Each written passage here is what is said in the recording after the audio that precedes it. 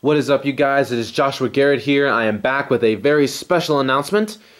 Today, May 19th, 2017, marks the 1-year anniversary of my YouTube channel. That's right. And to celebrate, I have gathered all of my Thomas Wooden Railway items for my very own collection video. Why am I doing this? Or, well, I should say, why did I decide to do this for my 1-year anniversary video? Quite honestly, the simple answer is just I simply didn't know what else to do. I remember receiving a comment from my Hornby collection video requesting that I do a Thomas Wooden Railway collection video, and I thought, hey, why not? I mean, this should definitely. I mean, I'm sure many people out there would like to see my collection. So, well, let me say this. In all honesty, today, right now, the day that I'm actually filming this is not actually May 19th. It's actually May 14th. The reason why I'm filming this, making this video ahead of time is because on May 19th, I'm actually going to be heading to King's Dominion, and I'm going to be way too busy to make a video because I won't be back till like late at night. So, but I will have enough time to upload the video. Fortunately, so I thought I might as well go ahead and make it ahead of time. Not that it really matters that much. So, on to the collection video. As you can see here, I have all my Thomas Wooden Railway items. Well, these aren't all my Wooden Railway items. I also have custom Wooden Railway items along with some extra Wooden Railway items that aren't really Thomas based, but are from like other companies such as Brio. Yeah, that's really the only Wooden Railway collection I got. I also have people. I also have some custom models. Some have been finished. Some of them have not. Don't ask. I'm not actually going to complete these because, well, quite honestly, I think it's they're pretty much dead, basically. And I also have an Ertl collection. Now, why am I bringing this Ertl collection out? I just thought, you know, why not? I thought it'd be nice to show you guys that my Ertl collection. I actually do like Ertl. I've never actually bought one from a store. Well, my parents have never bought me one when I was a kid because by the time I was born, it was just sort of the time where Brit Allcroft was beginning to fade, or I should say quit, and Hit Entertainment came into view. And that's when they discontinued Ertl and started making Take and Play. And I do have a lot of Take and Play toys, however, I'm not going to review them. Don't ask me to do so, because quite honestly, I'm just not a fan of Take and Play. Quite honestly, I just think that the toys are very low quality, and honestly, I'm better off spending my money on something else. So without further ado, let's begin. So, first we have 1992 Thomas, Winter Wonderland Thomas, 1996 Edward, New Style Edward, and by New Style I mean CGI Edward. We have 1992 Henry, 1992 Gordon, 1992 James, and James, who I modified about a few years ago. I wanted to make this James look like the old style James by sawing off the load of coal right here with a filer. As you can see, it still has the name of the item printed under it, but I mean, oh well. So, let me start again. We have 1992 Percy, 1994 Percy, 2001 Percy, which has a chipped roof. We also have a regular Percy. Then we have another regular Percy. Now, this Percy has puzzled me for a long time. If you notice, it has gold magnets, and it says Percy, but then it has a picture of Thomas with what appears to be sound waves coming out of it. I thought this Percy was supposed to make sound, but it's just plain wood. I can't remember exactly where I got it from. I think I may have gotten it in a gift pack with a DVD. Yeah, they used to sell those. However, I don't think they do it anymore. But I mean, I don't know, just something to think about. And the last of our Percys we have is Jack Frost Percy. I actually have a lot of Percys. I have 6 of them. Very interesting. But now let's move on to 1992 Toby, 1994 Toby, and New Style Toby, or CGI Toby. Now we have 1994 Duck, 2000 Duck, 1994 Donald, 1992 Douglas, and we also have another Douglas, but without the tender. Now, I actually like the 1992 Douglas better. I don't know why, but I like the yellow lining. The 1992 Donald is actually very rare. If you ever find one on eBay, most likely they'll probably cost a ton. Moving on to 1994 Oliver. And then we have another Oliver, which is like the 2003 Oliver. Now, as you can see, it's in pretty rough condition. However, this Oliver is very special to me. This Oliver, quite honestly, I'd go so far as to say this Oliver is probably the oldest well, I wouldn't say oldest, but probably the first Thomas Wooden Railway item that I ever got.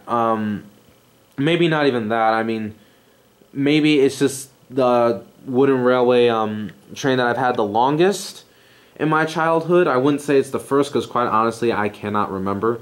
But it's definitely special to me. Even though I got it replaced with a newer Oliver, I still always keep this Oliver because it's very important to me. I've had it for at least 11 years. Ironic because he has number 11 printed on his side tanks. Moving on to Devious Diesel. This is the 2000 Diesel, or old style Diesel. We have 1992 Bill, 1992 Ben, Mavis, who basically lost her entire black coat, and I got a Sharpie marker and repainted her black. We have 1992 Boko, Murdoch, Arthur, Dennis, Diesel 10, without his claw. I pulled it out. This is the, I believe it's the 2003 one. Yeah, it is, because you can see it has the diesel locomotive there. We have a 1996 D199, Fergus, and Rosie. I really do not like Rosie that much. Quite honestly, I don't even know why she exists in the Thomas and Friends series. Now she only makes cameos and never has had a real speaking role. But thanks to Andrew Brenner, he's been focusing more on bringing back old characters like Donald, Douglas Duck, Oliver, which is really good. Now let's move on to the narrow gauge characters. As you can see here, we have New Style / CGI Skarloey. We also have a much older version of Skarloey. This is like the 2003 version. I remember buying this in a DVD pack, similar to the Oliver. We also have 1997 Rheneas, 1997 Sir Handel, 1994, I believe. Let me check the date. I believe it says 1990. Yep, 1994 Peter Sam. We also have regular Peter Sam. Now, this Peter Sam I've probably had just as long as the Oliver. I don't think as long, but it's definitely special. We have 1996 Rusty, New Style Duncan, Mighty Mac, who is actually faced backwards. It's usually Mighty that comes first, and Smudger. Now we're going to move on to coaches and rolling stock. We have 1992 Annie, 1992 Clarabelle, Annie, Clarabelle, and 1992 Henrietta. We also have a 1992 Knapford Express coach. We have a 1996 Knapford Express coach, and we have a 1997 Knapford Express coach. Now, I'm just gonna have to move over because I'm having to stretch a long way in order to reach it with the camera. This Express coach was probably one of the first. It was made in 1997. I think at some point during that year they switched it so that it now has stronger magnets and better wheels. I actually like these wheels better. I don't know why. They just look more like train wheels to me. I don't know, maybe it's just simply because it's vintage. But now moving on to some more rolling stock. We have the 1994 Troublesome Truck, 1996 Scruffy, 1997 Toad. This one also has the stronger magnets, more rounder wheels, and it actually faces forward, as you can see here. If I put it backwards, it wouldn't work that well. We also have the CGI Troublesome Truck, another CGI Troublesome Truck, and two CGI Troublesome Trucks that are actually sound activated.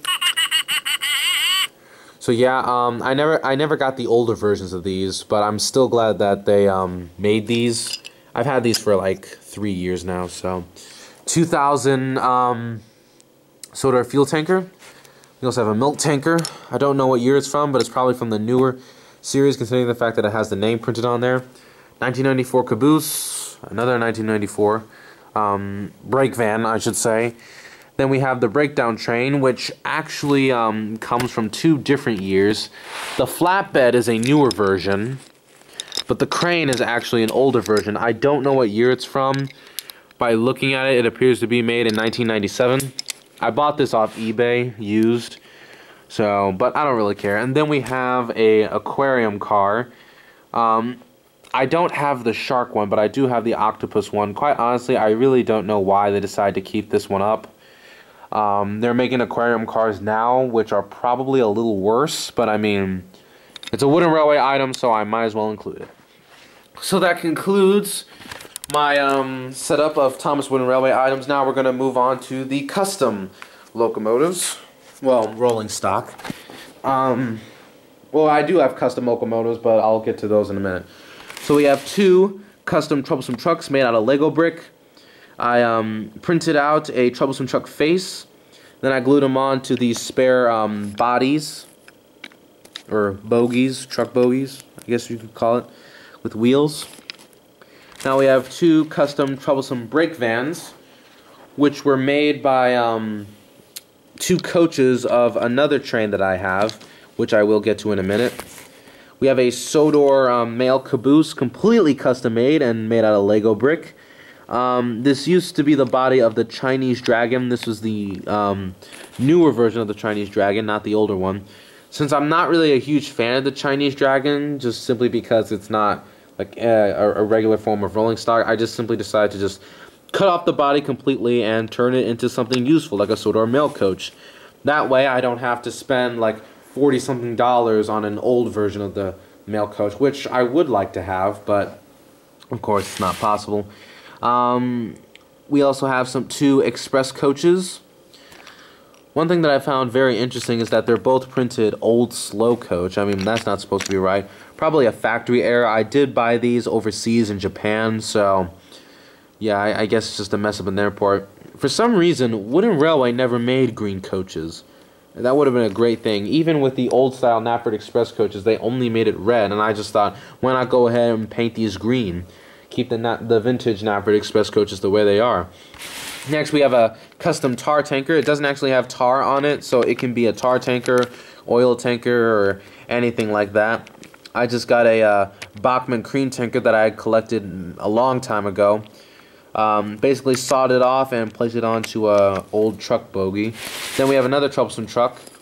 It's completely painted black, similar to the Bachmann troublesome truck that you saw in my Hornby/Thomas collection video.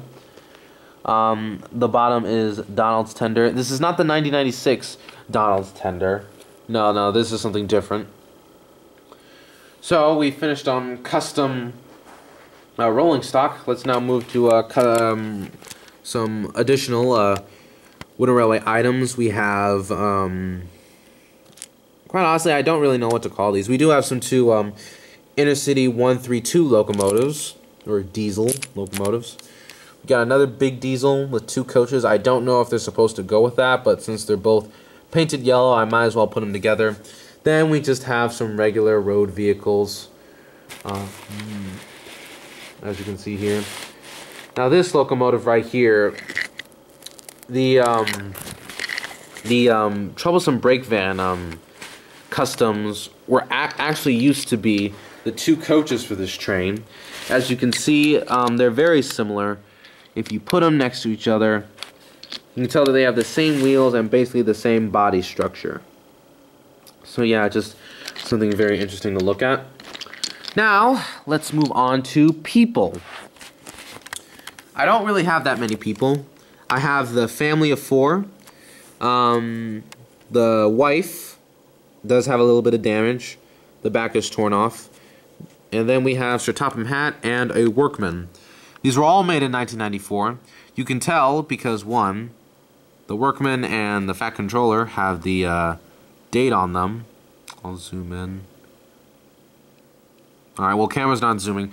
Trust me on this, it's 1994. And they also have the stickers as the faces. The newer versions, or the newer / older versions of them, have it printed on there. Now let's move on to some custom locomotives. Now, these aren't all custom locomotives. Some of them are just like for spares, because take this Edward for example. He doesn't have a tender. I only have the Edward body. I've seemed to misplace it, so it's basically like a spare. I have another 1994 Edward. However, you can tell that it's in very bad condition, and when I got this, it didn't even come with a tender, so I never use it. It's why I got the 1996 Edward. It was to replace this one. You also have Henry with his face cut off. We have Blue Henry from the Railway series. This is a 1994 Gordon locomotive body. The entire running board here was missing, so I repainted it a long time ago. And basically cut off the face and added in a Henry right here. Now we have Gordon. This is the 2001 Gordon, or is it? Yeah, it's the 2001 Gordon with his face cut off. We have James. Its funnel is missing. And the tender doesn't even match up with the locomotive in terms of the year because it has its name printed under here. I don't know what year this James was made. Quite honestly, I don't care enough to know. And then we have my last custom locomotive, which is probably the most interesting of all of them. This used to be a 1994 James, however, so that after the movie The Adventure Begins was released, I really did not want to buy the new James, because quite honestly, I thought it'd be better if I bought this because it didn't have the number 5 on it. So I just completely painted it black, and it's basically stayed that way. And last but not least, we have my Ertl collection. We have Edward, Gordon, Henry. This is the older version of Henry, as you can see, because it has the paper face. Bill, Rusty, and the 3 lorries. I really don't like the idea that they made this lorry look like he was in a car accident. Because, I mean, I just wanted to keep things regular. I'm more basic. I'm not usually for the whole special effects kind of thing, even though I do think it's very clever. But it would have been nice for them to make just a regular lorry one.